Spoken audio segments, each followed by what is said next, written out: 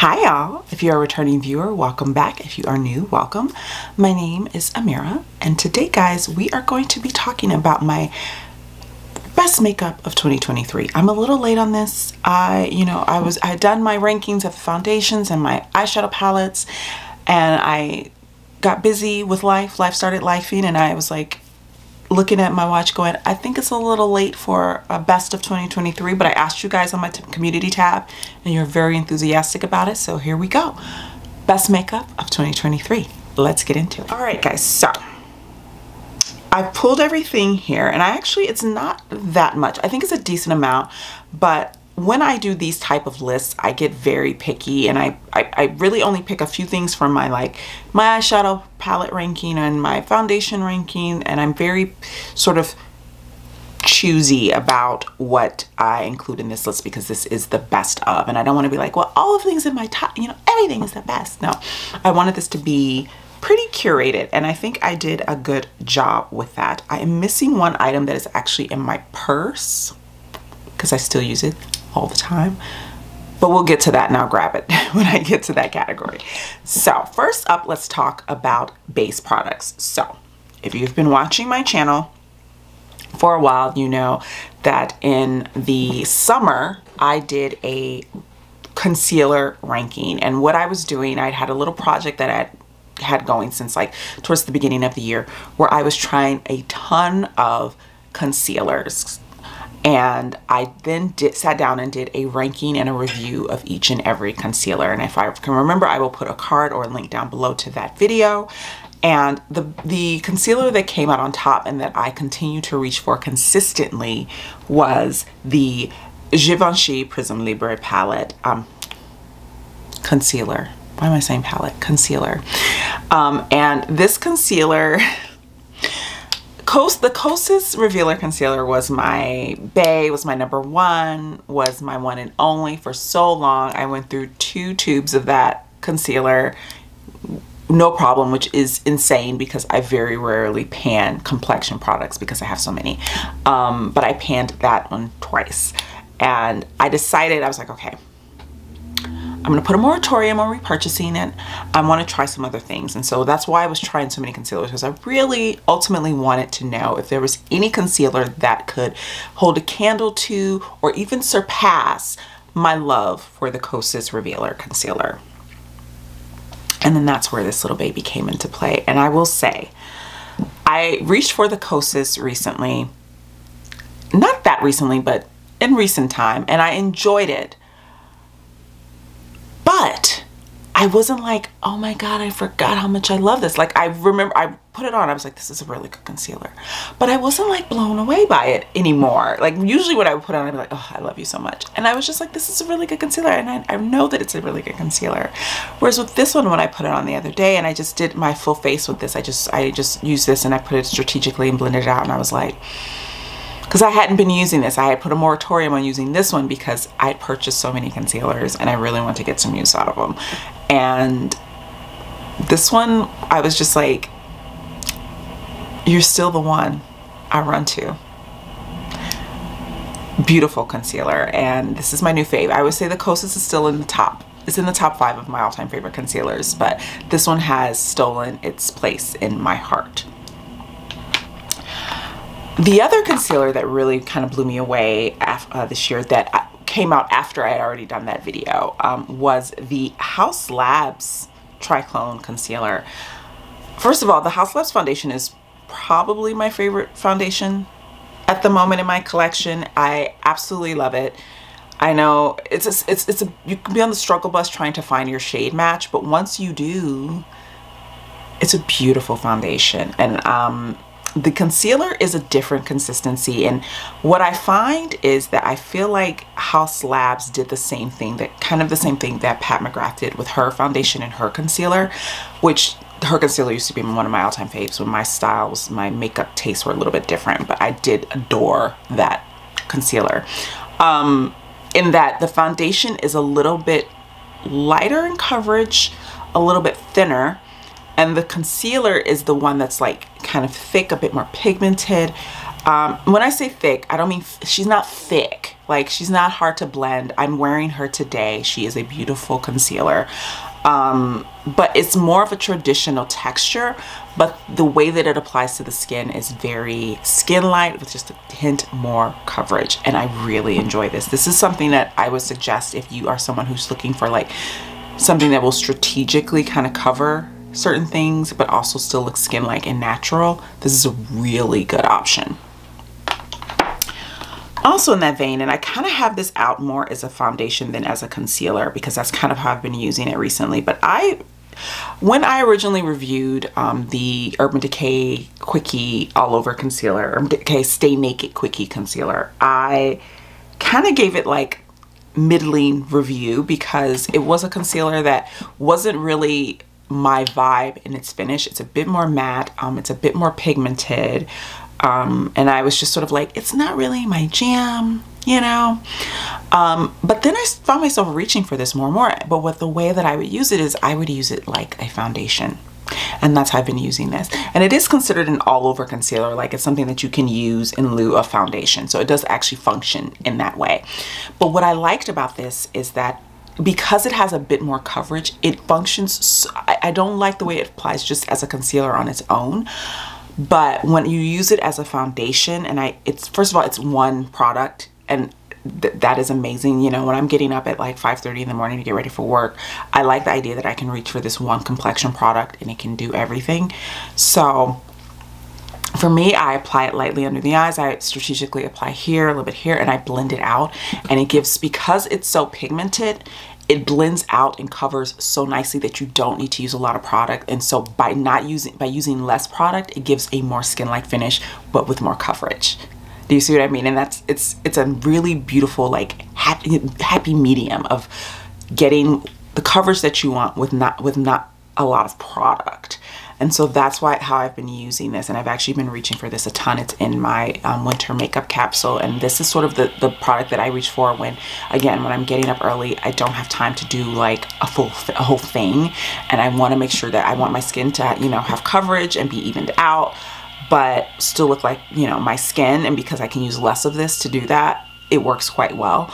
And also I feel like this, if you prep your skin and make it just a bit more moisturized, not dewy necessarily unless you go for that, it actually won't be, it actually doesn't feel quite as matte as it normally or typically would.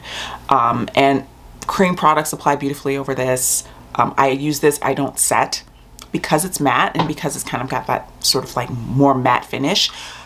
I don't have to set my face, so that in and of itself lends to a more skin-like finish because you're not like taking something that's full coverage and then putting powder on it.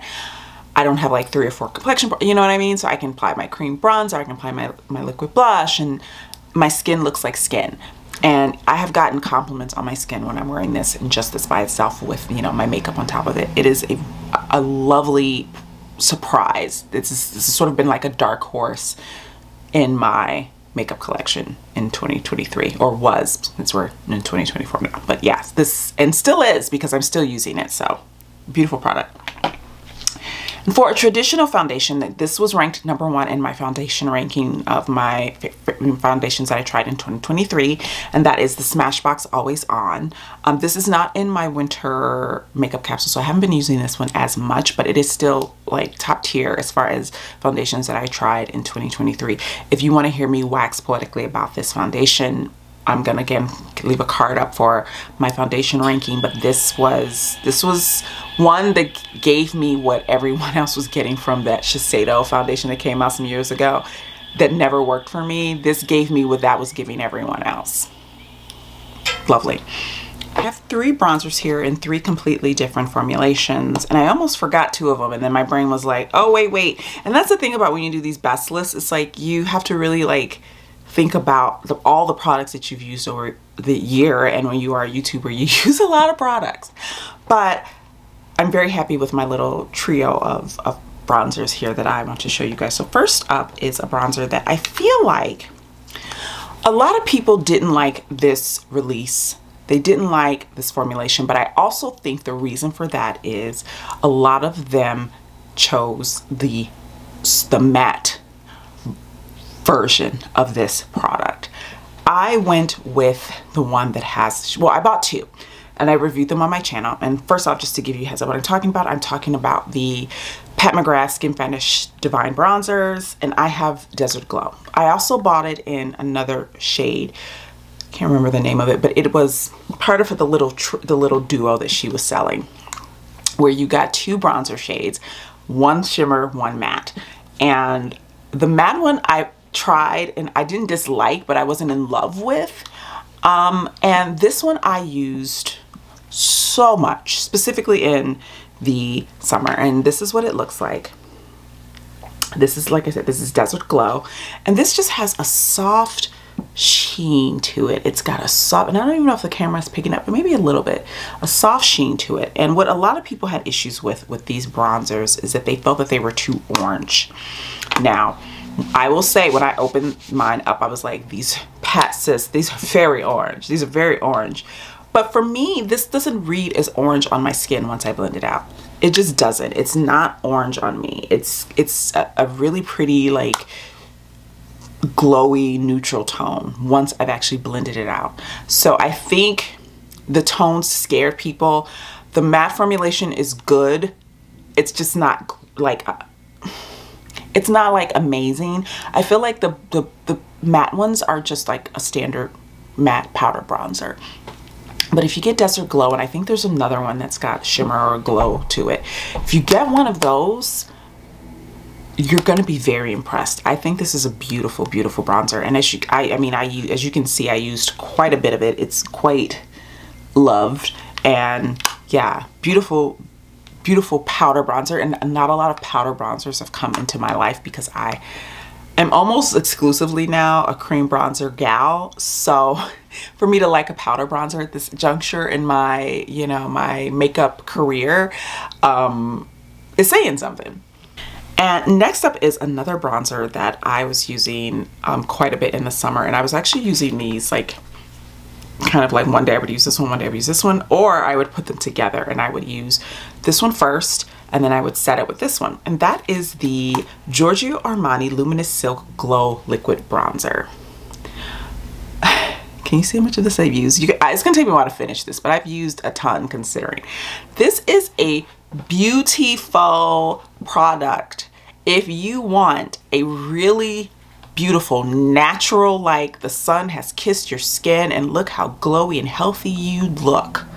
You look amazing. You look like you went on vacation in the south of France and were on a yacht and your skin just kind of got, you were wearing sunscreen, but you got a little kissed by the sun. This is what this gives. It is so beautiful. I bought this on a whim in the sense I was like, let me see if I even like it. I was very intrigued by the promo photos because the promo photos were giving that sort of sun-kissed glow look, and I was like, okay, I'm gonna try it. This is stunning.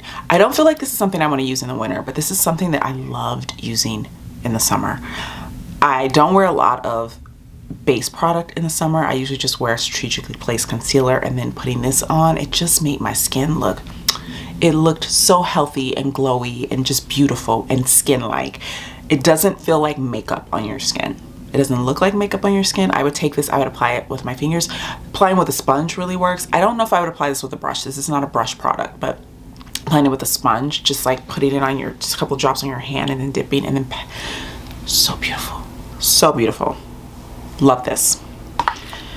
And then finally is a bronzer that I recently purchased. I purchased this in November, but it has shot straight up the list of bronzers that I love because it is a tone that I had never tried before, that I was very intrigued by, and that I think is a perfect tone for like winter bronzer.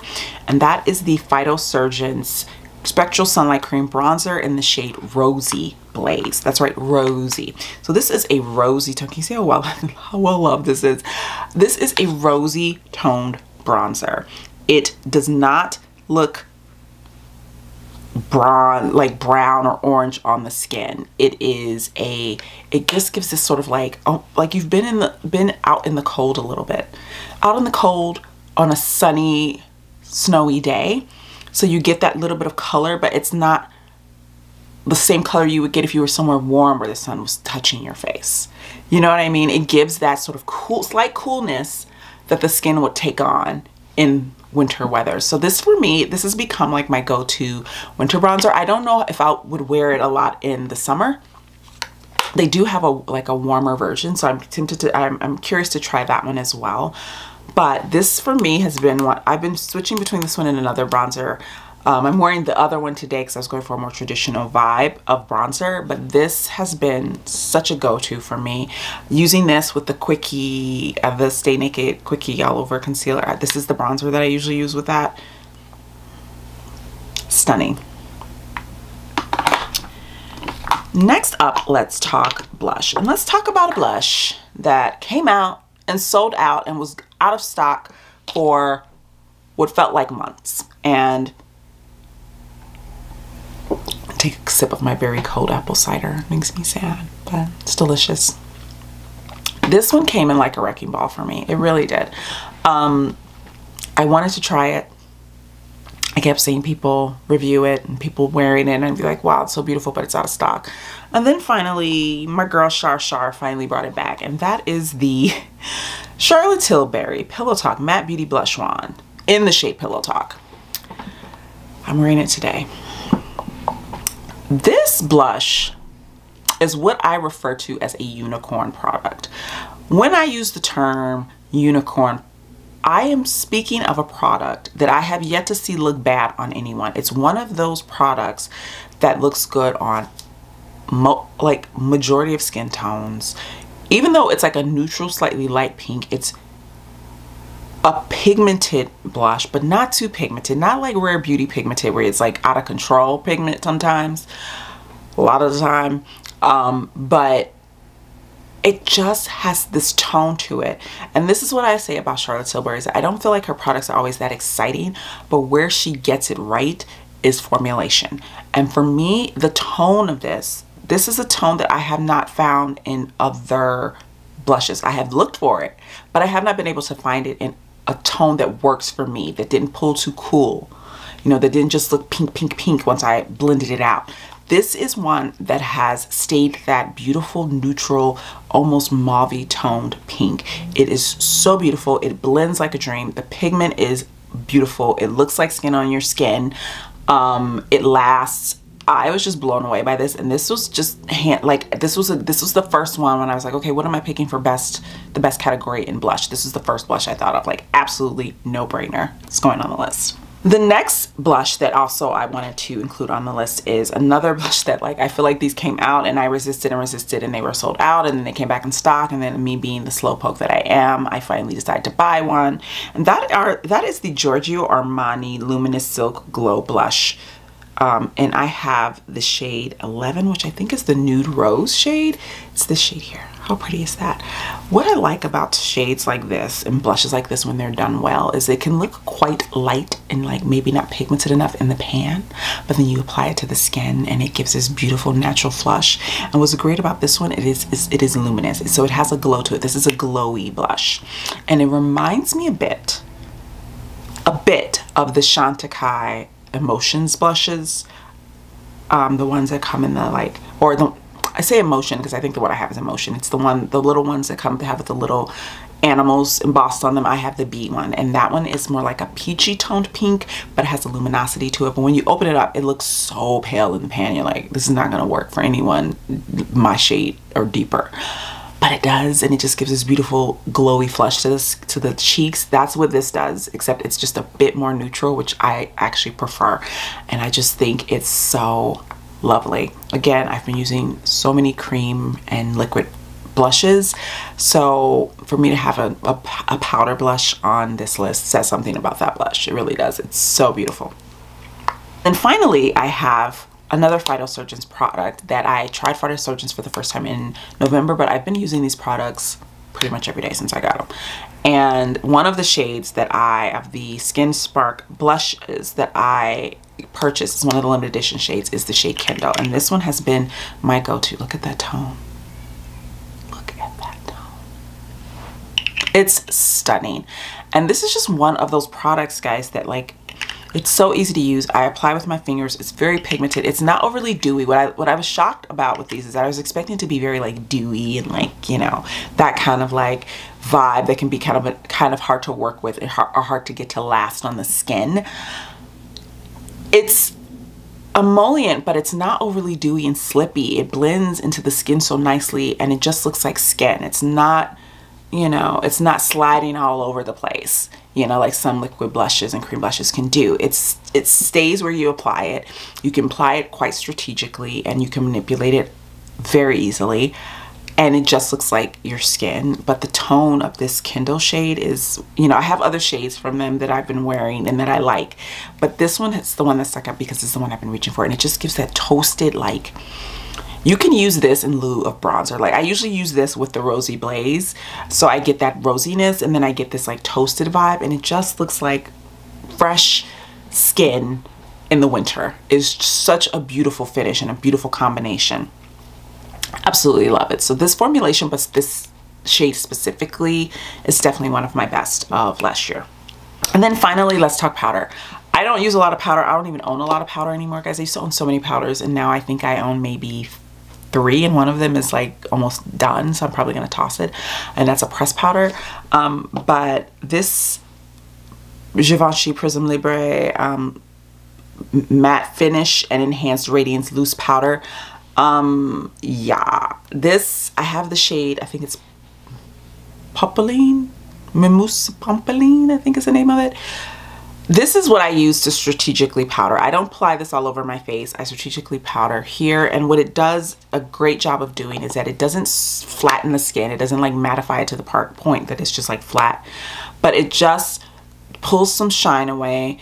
But it also, because it has the 4 quadrants that have, you know, like the banana powder, the finish powder, and then like the setting powder, and then like a luminous powder, it still blurs the skin a bit while also still keeping a bit of glow. It's just a beautiful, beautiful powder. And I have the mini size. I still have a ton of product, as you can see, because I don't use that much on a daily basis. So I say, if you're interested in this and the price point is kind of like making you cough a little bit, just get the mini and see how you like it. And if you go through a lot of powder and you like it, then maybe it is worth investing in the larger size. But for me, the mini has been perfect. Now let's talk eyes. So I was like, is there a mascara that has really wowed me? And I was like, well, there's one. And so I've got one mascara in that category, and that is the YSL Lash Clash mascara. And I have it in the brown shade, and let me just say, this is one of the best like brown mascaras on the market right now, because a lot of these brown mascaras aren't brown at all. They're just like brown black. They're like slightly lighter blacks, and you don't see the brown anywhere. This one gives you brown. You want brown, it gives you brown. I'll open it up and I'll show you guys what I mean by it. It's a brown. It's brown. It's not brown black. It's not a black and brown, you know.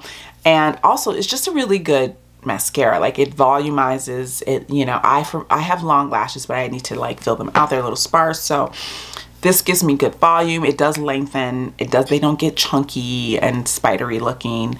Yeah, beautiful, beautiful. I want to try it in the traditional black as well. I'm not one to buy full-size mascaras most of the time, because I'm a stickler about throwing my mascaras away at the 3-month mark. So for me, because I have multiple mascaras and I try not to have too many open, but I usually almost always have like at least 2 open, I try not to buy full size because I kind of feel like it's a waste of money. This doesn't come in a mini as far as I know. They might have a mini out now. I know a couple of brands came out with mini mascaras at the beginning of this year, end of last year. So there might be a mini now. If there is, I'm going to just pick up the mini of the black. But yes, this is a beautiful, beautiful mascara. It's expensive. It's YSL. This is a luxury mascara, so sticker shock, you will have it if you prepare yourself, gird your loins. But if you're looking for like a actual brown, and honestly with a lot of the drugstore mascaras, I tried looking for a brown that was gonna give me brown, and I just wasn't getting it. I was getting a lot of black and brown, so which is one of the reasons why I felt I needed to sort of step outside of the drugstore range and see what I could find at the higher price point, and I got what I was looking for. Next up are 2 shades from the About Face Beauty, what do they call these? Fluid eye paints. These are not new, but they're new to me because when I first tried the About Face Beauty fluid eye paints. I got them in really bright colors and I wasn't that impressed by them, and I'm still not super impressed by the super bright colors. I feel like if you're looking for something that's going to give you vibrancy that you don't have to manipulate too much, I would suggest the Danessa Myricks fluid paints. But the brighter tones of the About Face Beauty ones, I'm not that impressed by. But the neutral tones and the glitter ones, I am obsessed with. So I have the shade here. I believe this is Capulets. This is very neutral on me. It's almost my skin tone, but it's such a beautiful base and it blends beautifully on the eye. And I'm gonna swatch it here just so you guys can see it. You see how light that is? It's like my skin. But when I'm going for a supernatural look, but I want like a base tone, this is what I use, and I just blend it out, and then I'll apply like a shimmer over top. And these just blend so nicely. They blend so nicely. But for me, the star of the show, that line, are the fractal eye paints, the glitter eye paints. They are stunning. This is the shade Apollo Empire, and this is the newest one in my collection. I got this in, I want to say December, but I have had the Fracture one in my collection for a while, and it takes a lot to get through because it's a lot of product, but I absolutely love it. And I have it in the old packaging, which isn't that great. The new packaging looks like these. So this is Apollo Empire, and they're so nice, y'all. They're so nice, and they last. And if you're going for that super sparkly eye, but you don't want a lot of effort, for me, you know, in my day-to-day life, as much as I love makeup, I don't have the time most of the time to do like full looks, but I still want to wear pretty eye makeup. Taking something like this and then taking one of the fractal eye paints and tapping that all over my lid and then putting on some mascara. Maybe I'll do a smoky line if I want to be more dramatic, maybe not, but it gives me a look that's just like pretty and that I feel confident in and good in, that I can wear for the rest of the day. But the neutral tone formulas of this and the fractal eye paints have been a go-to for me were a go-to for me for 2023, and I don't see that really changing in 2024. And finally, guys, eyeshadows. So I did my eyeshadow palette ranking. That video is up if you want to see how I feel about all the eyeshadow palettes that I tried in 2023. It's there. But I wanted to include at least 2 of my faves that were on my ranking for 2023. And so I decided to pick the 2 that were at the top. So the first one is the Adept Cosmetics Cimmerian Sunset palette. I rank this as #1 palette that I tried in 2023, and I stand by that. This palette is so stunning. It's so stunning. It's so stunning. I don't even know what else to say. These multi-chromes kind of made me fall back in love with multi-chromes because I had serious multi-chrome fatigue, but these just, I don't know what it is about them. They just really stole my heart, and this palette is beautiful. I will say I did have one criticism for it, and I felt like the mattes were, I think we needed a little bit more depth in the mattes. I wasn't like wowed by the mattes in the palette. They're not bad by any means, but I mean, like, and I'll show it again.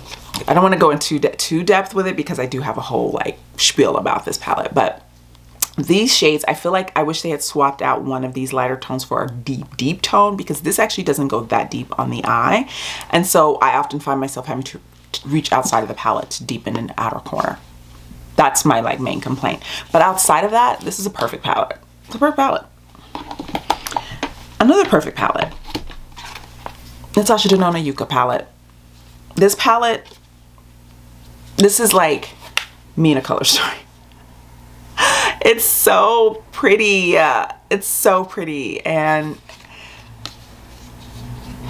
I have this is a palette that I have a lot of fun. You know when you have makeup that you just have fun using? It's the same with the Cimmerian Sunset, and that's why another reason why these rank so high in my ranking is because I have fun when I pull these palettes out to use. Like, they're a joy to use. I'm excited to use them. I'm always happy with my eye look.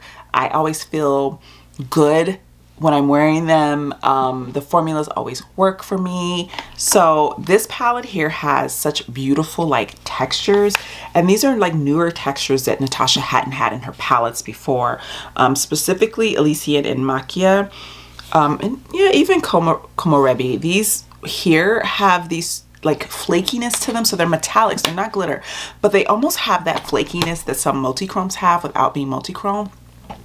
So you get that like really, that beautiful textured shine, but you don't get necessarily if you're not into the whole shifty multi-chrome thing, which I admit a lot of times I'm not. Like I like multi-chromes, but a lot of the times I'm just looking for a really well done metallic that gives me like some oomph and pizzazz and texture and, you know, all of that stuff, but I'm not necessarily looking for like color shift. You know what I mean? That's what this palette gives. And yeah, I think this is one of the best color stories she's done in a really long time. And it was a reminder for me, and I think for the other girlies out there, for the girls, that Natasha can do a color story. You know, I feel like she's gotten a little off track sometimes with her color stories. I feel like they're a little too basic, but she can do a color story. Like, she can do a color story, and she can do really good formulations, and that hasn't changed. So yeah, this palette to me is like definitely one of the best palettes that I tried in 2023, and one of my favorite palettes that I tried in 2023. All right guys, and finally for lip products, I only have one, because I've tried some new formulations. It was towards the end of 2023 though, so I don't want to necessarily include them because I don't feel like I've used them enough to call them favorites, although this Hourglass lipstick is kind of still in my heart. I've been wearing it nonstop. But when I'm not wearing this, I'm wearing this other product that has been repurchased 3 times. 3 times. And that is the About Face Beauty Cherry Pick Lip Color Butter. I hate the name of this product, but I love the formulation. And the color that I have been repurchasing is Kiwi Fizz. Let me swatch it a little bit on my hand if I can. It's very buttery and melty, so this is the shade. I love this product, and I wasn't going to repurchase it. I had told myself I wasn't going to repurchase it because I'm like, you know, you've gone through 2 of them. My one gripe with this product is because it is very, very melty, but also you don't get a lot of product. Like the product is from here to here. So once this is I wouldn't even say it's not even all the way down. I would say once it's like to here. So once you get to that point, there's no product to be had. So for me, when I think of it that way, it's not that great of a purchase price point wise. I think these are like 18 each. I went through 2 of these with no problem. And this is the 3rd one, and I'm probably going to I could see myself being done with this one by like March. Will I repurchase? Probably. But I also have other formulations that are similar, that are more expensive but last longer, like the Gucci ones, the Glow and Care lip shines. They remind me of that in the way that they sit on the lips. The formulations are different. This one is it's a bit thicker of a formula, but that like emollient, really emollient, moisturizing, hydrating feeling that you get on your lips with that nice, slightly more pigmented shine.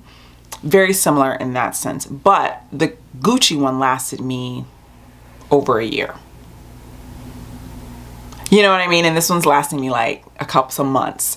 So price point wise, purchasing these at 18 bucks a pop and having to constantly replace it versus buying the Gucci at 47 and having it for a year and a half, you kind of have to like do the math, you know? So will I repurchase this? Probably, but I might not. I might just get the Gucci instead, because the Gucci is like one of my faves. But this is still like the best lip product that I've tried this in 2023. It has been a staple. The fact that I didn't go, I'm not going to repurchase it, I'm just going to try something else, which is what a lot of us makeup, you know, lovers and YouTubers especially do, is like one of the things, we want to try lots of formulas. We enjoy trying, you know, different formulations and different products from different brands. And it's something that I love. It's one of the things that I've always loved about makeup. It's one of the things that draws me to makeup is I love trying formulations, and I love trying new things and seeing how I feel about them. So usually when I pan a product, I'm like, I'm just gonna try something else. But with this one, I'm like, I was out of this for like a couple weeks and I felt lost. I was like, I need my Kiwi Fuzz. And I repurchased it. I said I wasn't, and then I did. So I'm probably I'm gonna just be honest and say I'm gonna repurchase this. But yeah, this has been a go-to. It sits in my, that's why I didn't have it at the desk here. It was in my purse. I had to go and get it because it sits in my purse, and then when I go to work, it sits in my little drawer and on my desk, and I take it out. And I love this because I don't have to watch, I don't have to look at what I'm doing. It's just like, and then my lips feel hydrated, I have a little color. And this is what I'm wearing when I'm going for that like super light makeup vibe that I like to do during my work week, is, you know, using my quickie, you know, Urban Decay quickie, using my Rosy Blaze, using my Charlotte Tilbury or my Kindle shade from Phytosurgeons, which I've been reaching for more. So usually it's that, and then having this on my lips and some mascara and a little bit of like these, and I have some other single shadows that I've been trying out.